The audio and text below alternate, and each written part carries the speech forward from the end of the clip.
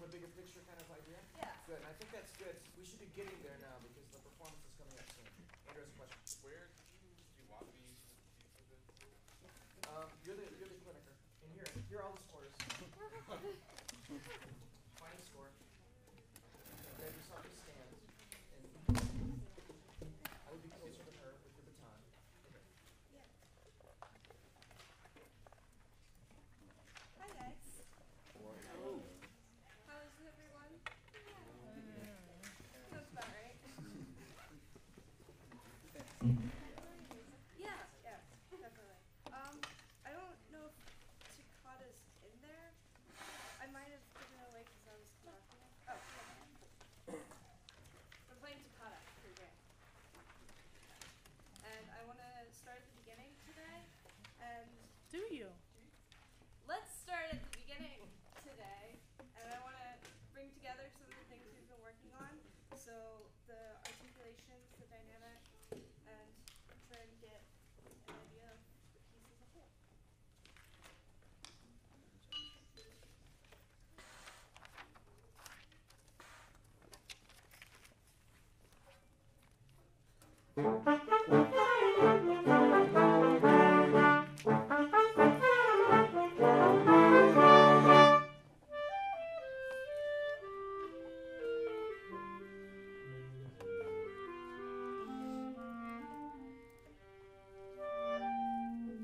Okay.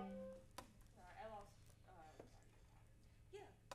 Let's start back at 9. Mandy, Yeah. just a quick little thing. I see that you're trying to really bring in like everyone really well. But one thing to watch out for though is to make sure you're not doing that so much that it really, I feel like it's really interfering with your beat right now. Yeah, So, it did. which I think is causing maybe more problems than I it also is. needed to be with the violins earlier for their counter melody. Okay, So okay, I yeah. apologize for that. I'll be Yeah, right but it back. just maybe do as much as you can to still keep it clear for the whole ensemble. Okay. Because I feel like it might make it hard for people coming after that. Yeah, that makes sense. So let's start at 9, rehearsal 9.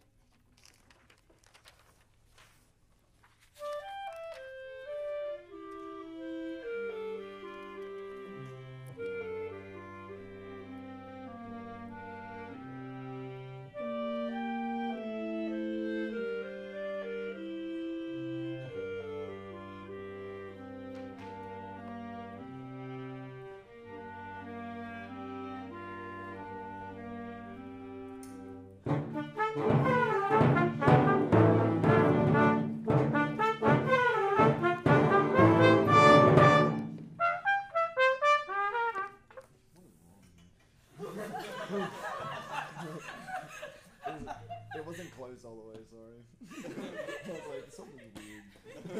Sorry, that was completely my fault. Okay. Ariel, can we start right on you Yeah. as 38?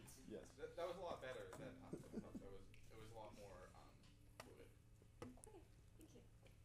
Andrew, do you want to address something about? Yeah, your hand is kind of turning over sometimes. Yeah. Yeah, it's like Demonstrate proper technique. Everybody look back at Andrew. so. I was doing that. Somewhat, maybe a little more like that. Because it's like when you go to like out to 2, Yeah, it feels like your like- hand is turning over, and then you're coming up with like your thumb is kind of leading up. It's not even really your thumb. It's like your wrist is kind of. That's correct. The thumb leading up is fine. There's nothing Yeah. wrong with that. Yeah, it's like your wrist. I guess this is kind of the problem that I had. Your wrist is kind of leading your hand more than anything. So Well, the wrist is leading the hand too much. yeah, The wrist should lead the hand. yeah. I would just try maybe just kind of keeping the arm straight a little more, just to get used to that, and then go into a little more flexibility with And a the good wrist. word to use is a little bit more firm. Oh yeah, a little more firm. Otherwise, tension might creep in. Yeah. Okay. Now, what you just demonstrated was really good, and that would be a good thing for you to do next time too, because Yeah. you just showed us how to come back from the tip. Thank you. Yeah. Good. Okay. Continue. Okay. Yeah, let's start right at 38. Great.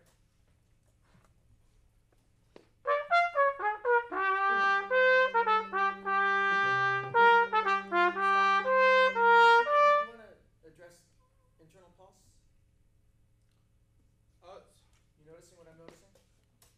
sometimes it feels like she's falling a little bit.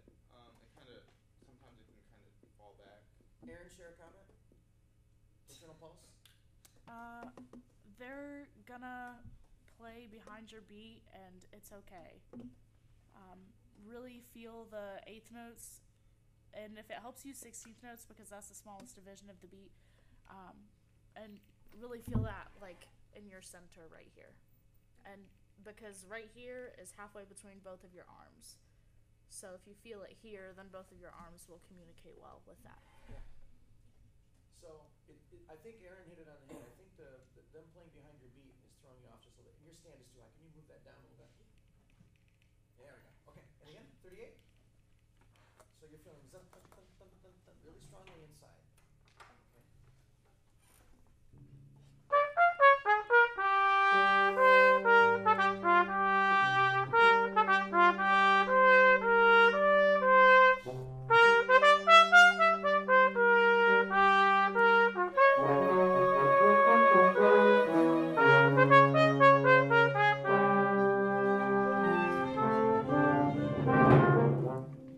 Page turn. Okay, so raise your hand if you've ever ever get hung up on a page turn as you're conducting a score. Okay, that happens. So raise your hand if you've ever turned pages for an accompanist. Every accompanist wants you to turn their pages at a different time. Some people read a measure ahead, some people read more. Some people don't. So they nod, and then you always turn the page late. You notice, and then they scowl at you later. Yeah.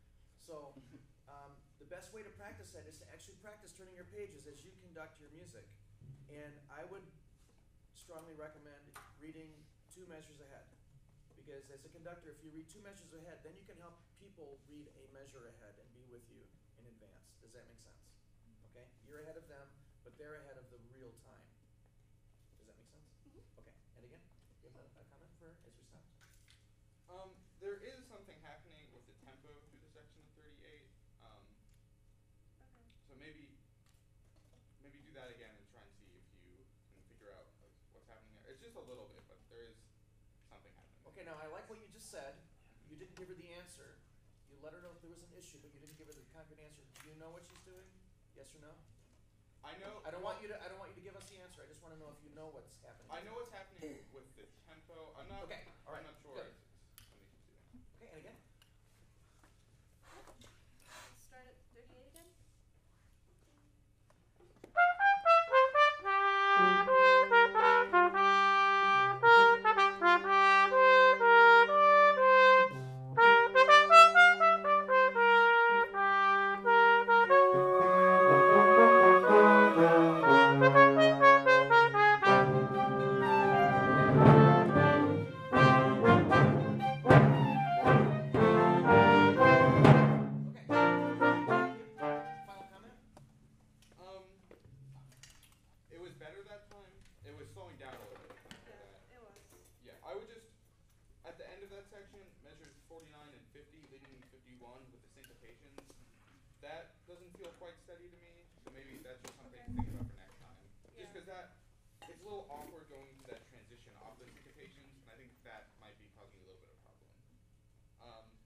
Besides that, I mean, all the things that I mentioned, you managed to fix pretty quickly, and I thought you had a great attitude the whole time, and you managed to roll off everything I was saying pretty well. It didn't seem like it was getting you down at all, so great job. Thanks. Okay, so some comments. Andrew, really nice job clinicking. You're positive, you reinforce things, you're nurturing, and that's very good, and you're aware. And it wasn't just one certain kind of thing that you addressed many different kinds of things, so nice job with that. Thank you. You conduct with your knees. I don't know if you noticed that. So continue to practice up against the wall. Remember what Lauren showed, and I've never thought about doing that way, by kind of sitting into the wall. That was brilliant. And practice with the subdividing met, where our internal pulse is just a little bit all over the place. Okay? Yeah. Do you practice with subdividing met when you play your flute? Mm-hmm. Okay, so make sure that you do that as you practice your conducting. Yeah. Comments, please? When Andrew pointed out that something was happening in the section starting at 38, your time I think got a lot better, but also you became a lot more stiff. Yeah, I know. Yeah. And just like knowing you as a player, I know that something you've really improved at is not sometimes while you're playing and like keeping the time with your body. So I think you can, and you like improved vastly at that. So find whatever you were doing with your flute playing to make that better and apply that to your conducting. Yeah, thanks. At 9, the first time was like a little like scary. I didn't know what the heck was happening. And I feel like that's happened before, but immediately after, it was just, I could follow it so easily, and it was so great. And I was like, oh, this is what it's supposed to sound like. So that helped being with Yeah, that helped okay. really a lot. Yeah, like thank you for getting up in our faces. And because like normally Lindsay and I are just kind of doing like fall into the back. So thank you for bringing that out. Ready?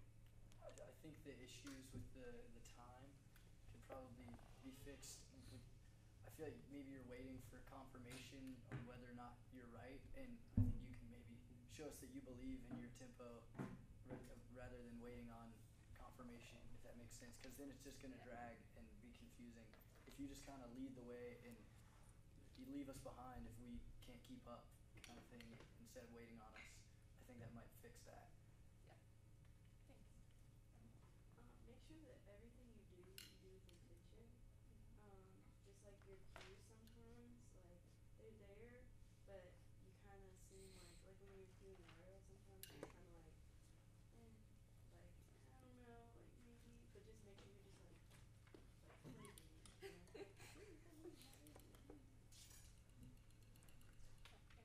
Your insistence about no, let's get it right is really great. You do that in such a way that it's respectful and it's nurturing, but it's also very clear that you have a high expectations, which is wonderful. That takes a lot of work for a lot of people, and you do that really well. Something to be careful of is you use the full range of motion for your left hand for even the smallest swells. Yeah. So try to, something that you could do is in a practice room, because there are blocks, say, this crescendo, I'm only going to use 2 blocks on the wall. And make sure you only stay within those 2 blocks. And the bigger the crescendo, the more blocks you can use. That may be a visual representation that may help you. I haven't tried it before, but it might be helpful. Cool idea. Are you video recording your rehearsals, your practices, and taking notes? So you're seeing kind of a little bit of unorthodox things happening? Are you doing that? Yeah, and it looks awkward a lot. Yeah. But I don't. So just try to think less. Try to show less, or try to show more in less space. I think that's kind of what Aaron is saying. And I think it'll be really helpful to you. Okay, final comment? This is for you, a Yes, question. please. So we have the problem, a lot of us do, of following what we feel like we're conducting rather than what we see we're conducting. How, in the moment when you're on the podium, do you combat that? That's a great question. Say that again? So we have. How do you actually show what you think you're showing? Yeah. Oh, So man. you do it by exaggerating first. More is more has to happen before less is more happens. Okay. And then you have to train the ensemble to exaggerate what they see. So those are 2 very different things. Mhm. First of all, you have to exaggerate what you feel, which we don't even do as we play. That's why I'm always happy you guys to do that. So that's the first thing. The second thing is we have to train our ensemble to exaggerate what they see. But as we train them to exaggerate what we see, we start to show less because we want them to exaggerate what they see. So we conduct less, they play more. That's how it happens. It takes time. Okay. Does that make sense? Yeah. You have to have really great rapport with your group. True. Okay? Thank you very much. Jesse.